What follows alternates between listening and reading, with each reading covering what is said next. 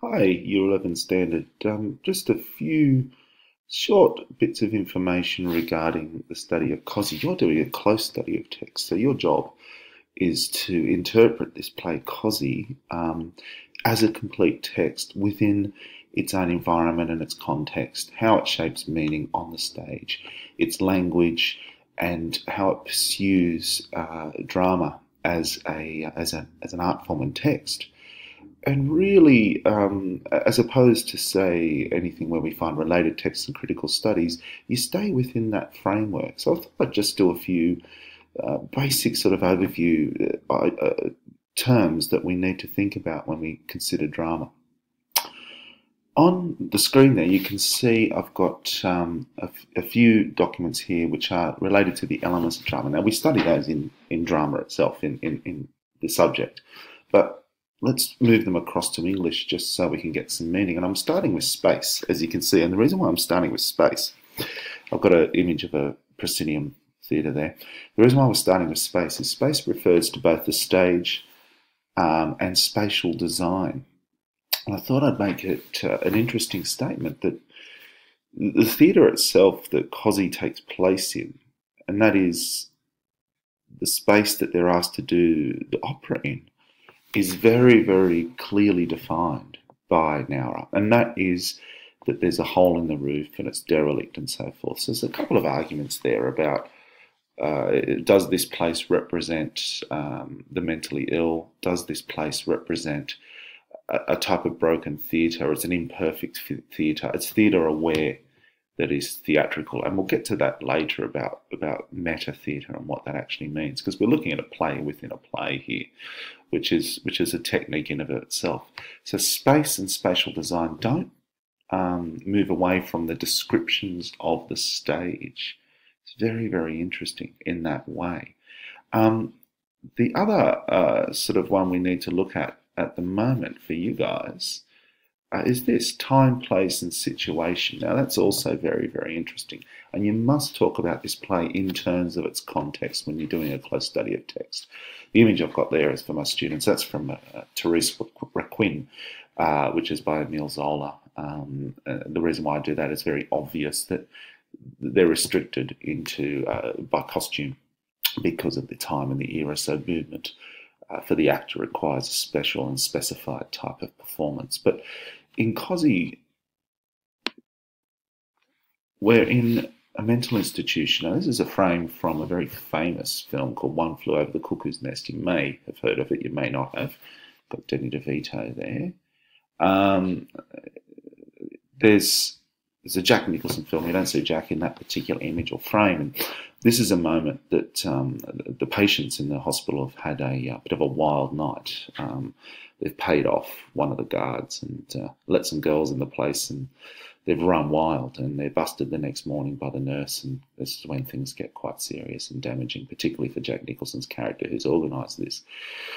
But you can see there the lack of definition of these characters, all wearing white with white walls in the background. The only element of colour is this tiny little banner they put up here, which is quickly and hastily torn down, and this jacket here, which is removed. Mental illness was seen as something to be hidden away, a sickness, something the bad part of society. And this film was made in '75, and the book is set in the '60s, so it's very much contemporary of the era that Naura was looking at when it came to mental illness. Mental illness was certainly not seen as part of the human story that is all of us. It was seen as a sickness, a delusionment, a derangement. These people were dangerous in a criminal sense because they were mentally ill. And that's the way that we're looking at these people. And the idea of Justin asking Lewis to direct this play at the time is almost like let's pay heed to a kind of way of making these guys healthy without really caring so much. Let's go back to here. We've also got time, place, situation. We go here. This is 1971 in Australia. This is Melbourne. So by 1971, which is when it's set, I'm sure you're aware and you've studied the idea that there was a revolution in thinking about war and that is being played out also in the hospital. So it's timely as well. If you think about the anti-Vietnam War protests, people think of the 60s. You're better off thinking of the 70s, 1970 to about 1973 in Australia, until about 1975 in America, because it wasn't until really the wave of protests started after 1969, 1970 that things got going with the anti-Vietnam War, and it became due to the television and so forth. And you can study all that with your history teachers. It's interesting with space. We also consider a couple of different important ideals in theatre. You've got symbolism. Symbols can help you understand and focus the drama. They can sum up meaning of the performance, sometimes on a subconscious level. So you need to start looking for which symbols in this play are informing you on a subconscious level. The theatre itself, the hospital itself, what the characters represent, what the play represents, all of those different elements that come together to shape meaning. It's a really good idea to do a set design project or to do a costume design project when you're studying plays. It's very, very important to think about that. The other one, of course, as we know, is tension. Tension, as we know, it says here, drives all the force, is the force that drives all drama. And it's a powerful and complex form of energy on the stage. Tension is derived through tasks, relationships, surprise, and mystery. And make a decision.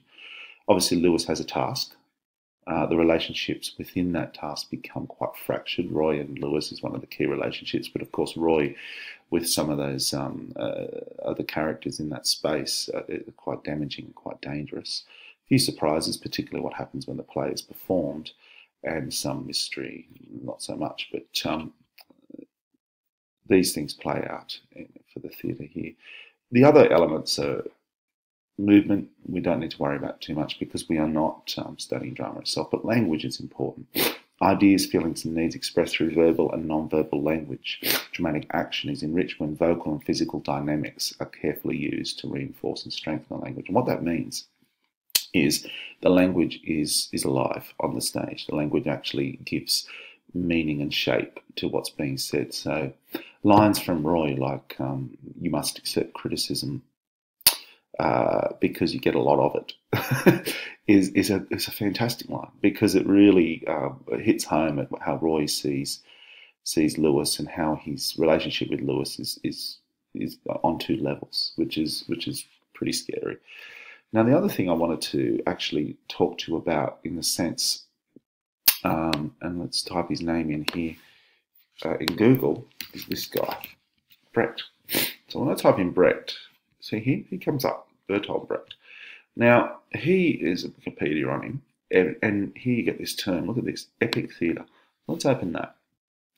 Now, there's a lot of writing there, isn't there? But epic theatre, which is Brecht's invention from the 1920s in Weimar Germany, which is the Germany in between the two wars, he's not talking about epic theatre as in epic theatre on a grand scale. In fact, he's talking about the opposite. He's calling it epic theatre because what he's trying to do is trying to get theatre back to a dynamic relationship with the audience, where meaning is shaped through theatre, and therefore theatre becomes allegorical. It teaches us a lesson. And that's what the epic ballads of the Greeks and the Romans did in their day. And he was suggesting that theatre wasn't doing that. Theatre was only trying to get itself mired in presenting reality as opposed to presenting a theatrical experience. So he wanted theatre to go back to this ideal. And in that way, one of his most famous things was that, theatre should break fourth walls. Theatre should step through and engage directly with the audience. There is no need to present the idea that you are presenting a complete reality, a mise-en-scène reality. Everything in the scene is real. This is not what Brecht wanted. So symbols become bigger. Suitcases become symbols for journeys. People wear a colour that represents a certain grouping or a certain idea or a certain emotion. And indeed, people are able to manipulate the theatrical space itself. And so having a theatre which has a hole in the roof, there's mental illness straight away, is in very, very much a sense epic theatre in this way. And I would suggest that the greatest element of that at the end is when Lewis actually turns the lights off. Now, when it says he turns the lights off, I would suggest, of course, it's very, very plainly clear that the entire stage, therefore, lighting rig is switched off by Lewis. Now, physically, he can't do that in a theatrical space because we know that there's no light switch which turns off all those theatre lights. It's run by a three-phase power thing, but you time it. So the lighting guy suggests that all the lights in the theatre were participant of the actual mimetic lighting in the space. By mimetic, I mean lighting within the staging, as opposed to lighting that is sort of fractured for symbolism. And when he turns those lights off, he's reminding us, just like in the play Cosi fan tutti, that we are just given an element of life here, a moment. We're illuminated briefly, and now I'm turning this story off, and you have to go back and live your lives, but with this new information. So that's how this works in terms of it being Brechtian. So when you're studying this play, and when you're thinking about this play, I want you to think pretty much in those terms about what it is that's shaping meaning on stage through dramatic technique and language technique. Okay, thank you very much.